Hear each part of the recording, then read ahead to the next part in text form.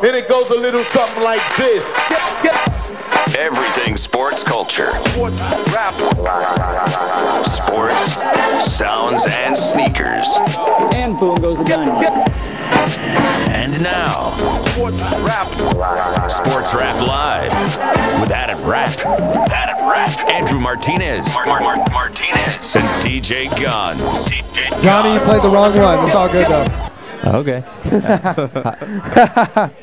Welcome back to Sports Rap Live, everybody. Why you gotta call him out like that? I just all of a sudden I was like, is it 8 o'clock? Here we go, man.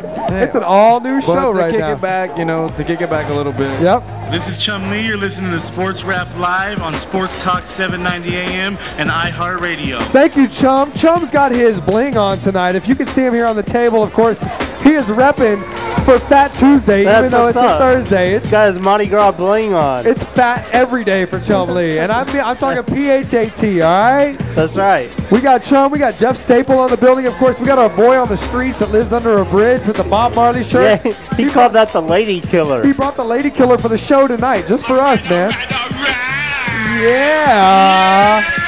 Yeah. And we got a lounge full of people here tonight. Of course, the Booth Addicts listening party is going down later on, right after Sports Rap Live. But we have got to get into some more talk with Andrew Martinez. And no noise ordinance, please. No, we're just playing the CD. Just like we play music, just like DJ Gons holds us down with the best music. If we got a guest on like Ryan Grant, shout out to Ryan Grant and Premium Pete, first of all, and Bun B checking in from San Antonio. But playing his Black Star too. Playing the man's beats for him while he's interviewing live on Sports Rap Live.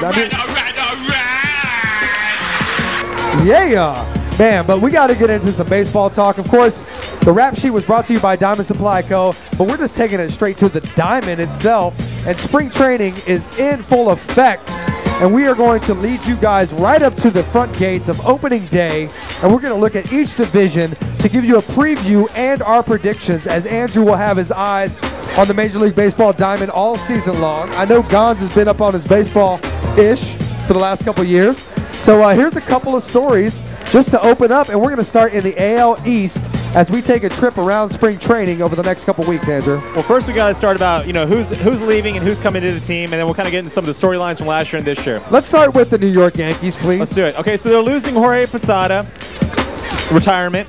AJ Burnett got traded to the Pirates after he vetoed a trade to the Angels. That's a big loss.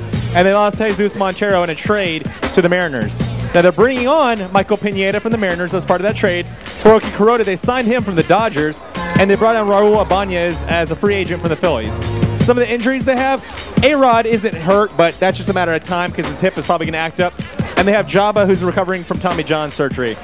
Some of the storylines last year from the Yankees were, Posada, he didn't enter that one game. There was the whole Posada gate, and there was a big hubbub about if he was going to retire or whatnot. He ended up retiring after the season.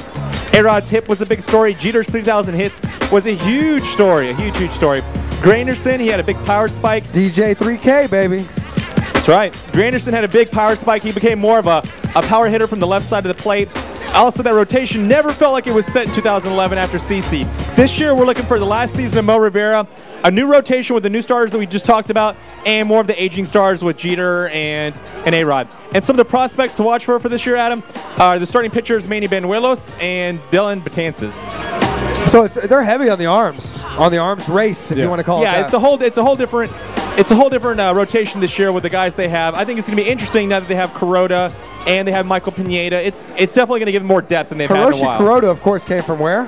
Hiroki Kuroda from the Dodgers. Yep, absolutely. Yeah. Gons, your thoughts on the Yankees?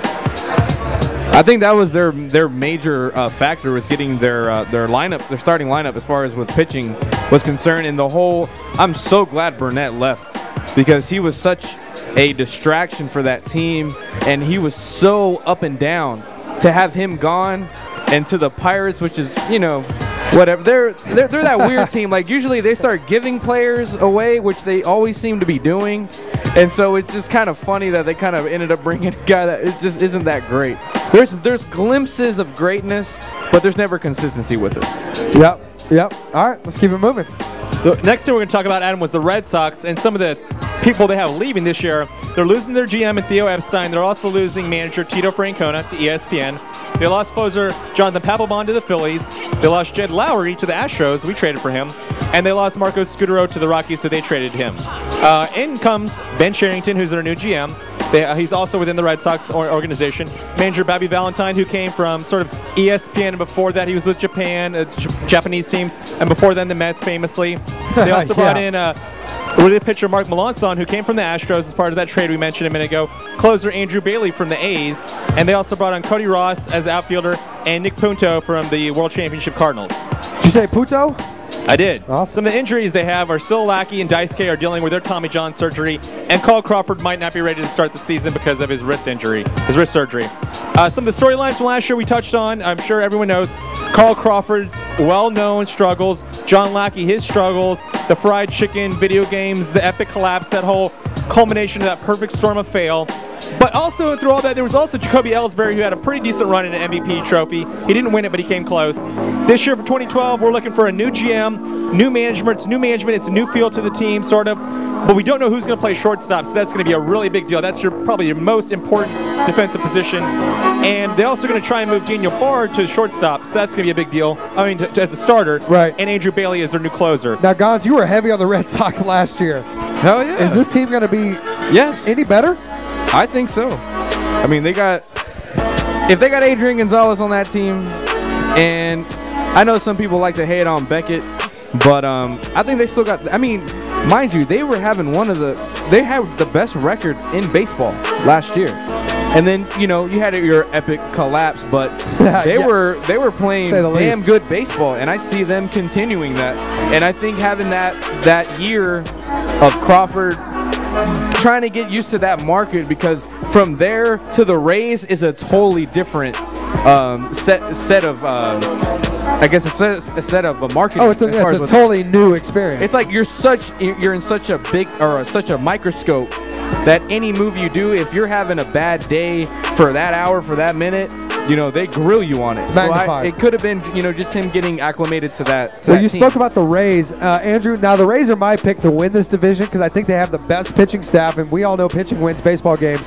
What do you see in the Rays? I think that they're not really losing anyone. They're bringing back Carlos Pena. That's interesting. They're bringing on Luke Scott as a sort of an offensive player in a DH more than anything, and they're bringing in Jeff Kevinger, formerly of the Astros. No real injuries. I think it's going to be, last year was more of the epic comeback that they had and sort of moving on. I think this season is going to be all about Matt Moore, and he's going to be so awesome. I think he really could be the next sort of Steven Strasburg, if you will, of the AL. He's going to be really dominant. I think we got a taste of him last year in the postseason.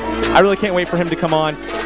This team, though, is sort of like the Red Sox, and then they don't have a defined shortstop, so I'm really looking forward to seeing how they can address that hole.